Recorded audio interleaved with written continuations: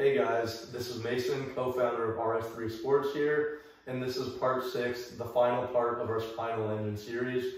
I hope you have enjoyed all the videos. In this video, we're going to go over rotation.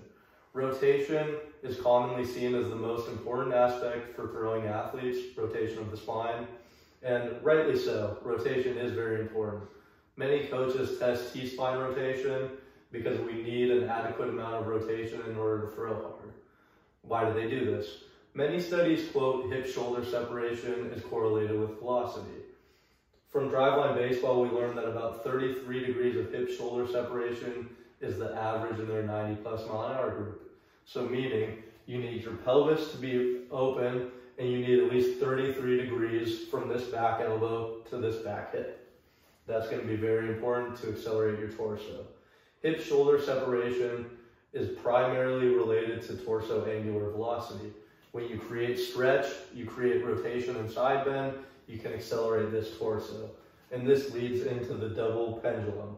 The double pendulum, you can think of the arm as a lever, and one segment has to decelerate for the next segment to accelerate. And so in the double pendulum here, the torso rotates fast, and once the torso starts to decelerate, the arm can accelerate, accessing higher arm speed, which will lead to more velocity. We like to think of rotation in terms of rubber bands.